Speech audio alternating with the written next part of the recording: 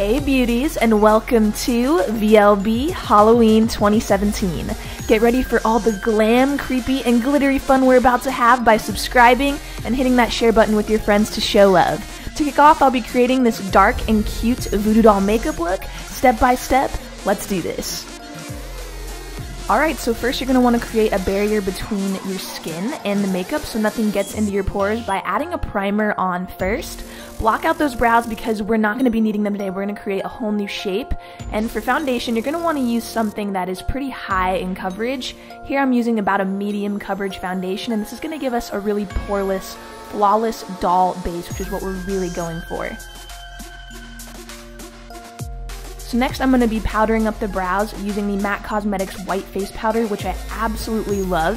And we're going to be using this a lot throughout this look. Next I'm going to be going in with a medium bronzer just to warm up the skin and add some patchiness. I'm applying this to my face and also my body. So for brows, I'm going to be using a water-activated paint to draw them in. And I blocked out the brows so I could really wing these up and arch them a lot. And this is going to give a really sinister, kind of creepy, spooky vibe to this doll. You could do any color you want, but the black really made them look very harsh. And for this style, I just wanted to do something that I like to do with a lot of my characters, and I wing the front of the brow out, and this just adds that signature touch that I like to add to my dolls and some of my characters. And here I'm just deepening up that color even further to make it really, really black. So now I'm going in with a black eyeliner, and I'm going to go ahead and apply this on the lid and also the waterline, and this is going to help really smoke out the eyes. So after I apply the base, I go in with a black shadow, and I'm going to start to kind of wing this outwards and then upwards using a brown shadow. And I brought this really close to the brow because I wanted this to be really dramatic and very over-exaggerated smoky eyes. And just blend, blend, blend. And I'm going to be taking that same blending brush and bring this down the nose. Using these harsh shades is really going to help contour out this nose, make it look a bit splotchy and very, very thin. And you really want that harsh, harsh look. So that's why we're using the black and the brown. And as you create this look, you can go in with your blending brush and blend where you need to. And as you can see, I'm doing that here. You can really never blend enough. So your blending brush is your tool. So it really, really helps with this look. Here I'm adding in some terrifying amounts of black glitter because you guys know I absolutely love it. And I seriously cannot stay away from it. So I had to add it for this look. And now I'm going to show you guys how to get these doll eyes. This is a really essential part of this look that you're going to really, really need to do to signify that you're a doll. You want your waterline to be huge and white. So I'm going in and applying this exactly into the waterline and bringing it pretty far down. And now I'm going to add in a black shadow just on an angled brush, and I'm going to press that right up against that white eyeliner, and this is going to create a new lower lash line and make our eyes look huge. Now I'm just going to go in with a smaller brush and blend all of that out, and I'm bringing this downward to create some bags under the eyes, and I'm just being not really precise about this at all. I'm just kind of smudging it out and making it look really spooky and creepy under those eyes. Use your foundation brush to really blend things out as you go. Since it does have foundation, it really helps blend everything together. Next, I'm using a brown shadow to add underneath that black and just further creep this look out. So now I'm going to go in with some more black shadow. And as I said before, as you're blending, you're going to want to touch up everything as you go because you're going to lose that pigmentation and color payoff as you're blending these shades together. So here I'm just going in and touching everything up a little bit further. I chopped up some cocoa lashes in the style Amour, and I applied them to that lower lash line that we created, and these help fit perfectly by cutting them up. They just give a really nice custom fit, and these are essential for doing a doll look. You really, really need the lower lashes. They really make the look complete, so definitely don't skip out on them. Here I'm just adding some mascara and then some Wicked lashes that I double stacked, and I hung them off the edges of the eye to give a huge eye effect. For the face contour, I'm going in with a brown first and dipping back and forth between brown and black, and this is going to give somewhat of a vampire contour, which is something that I love to do for a lot of my looks. I start at the front of the ear area and bring it all the way down and curve it around the mouth going straight down the chin. This gives a really hollow, very thin vampire contour, and that's exactly what I'm doing here, just dipping back and forth between gray and brown.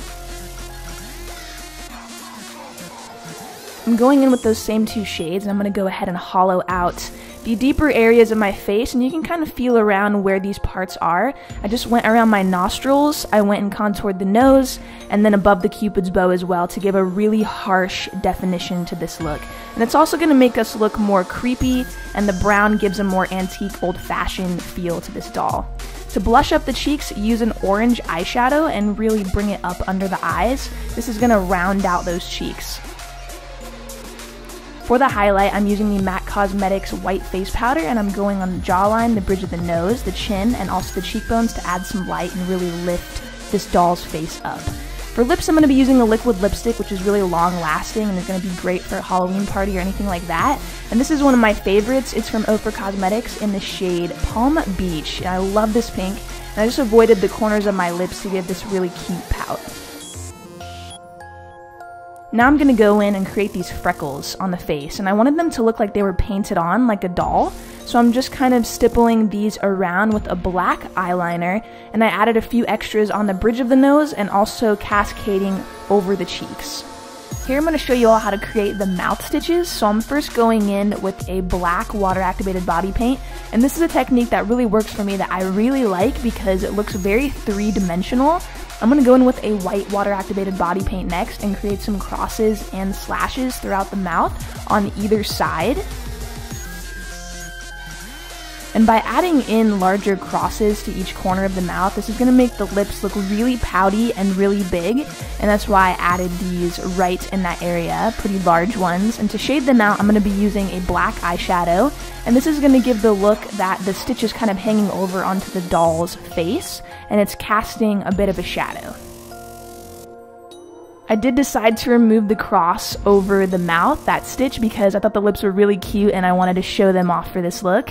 So next I'm going to start shading the body, and I'm using a brown shadow first and just hollowing out my bone structure, my collarbones, and my shoulders to make myself look thinner and a lot more creepy. And I'm being pretty patchy with this because you want that old-fashioned vintage look for this doll. And I'm just dipping back and forth between brown and also black. And you can also add a bit of this to the forehead as well, just to further contour out this look. Here I'm adding in some stitches to the brows. I added a few more in just to give it kind of a sassy touch, and because I wanted to add some more of these three-dimensional stitches, I added just a single stitch on one of the brows and then shaded just like I did the mouth. And like I said before, go in and shade where you feel that you need to, and it's okay to add a little bit of extra shading for some more drama. Now I'm going to be adding in the stitches on the body. Because I wanted these to really show and my dress would be open around the neck, I did add these two stitch patterns by the neck area where the dress is open. And I made them about 2 times bigger than the ones on my face, so they're pretty proportionate with my body. And I just shaded them like I did before the stitches on the mouth, adding that black shadow underneath each additional stitch, and shading as I see fit.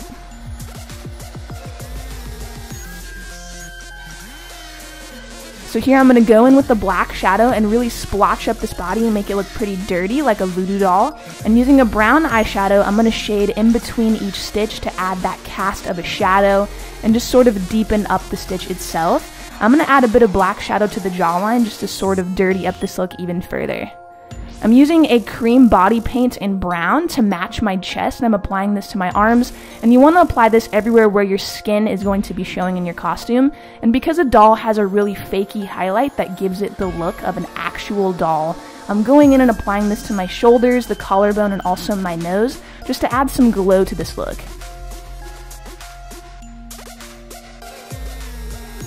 I'm next going in and adding in some additional stitch patterns. You can add as many or as little as you want depending on what costume you're wearing. And here I just added in 2 extra patterns because I wanted to really amp up this look. So I'm going to be popping on a wig, and I wore this wig last Halloween for my steampunk tutorial, and I absolutely loved it, and I thought it would look great with this look. And I am so in love with this wig. I love the front of it because it's blonde, grayish, and it's super curly. I popped on my gloves, and then of course you're going to want to add in your Halloween contacts, whatever color you're wearing, but I think that white looks best with this look.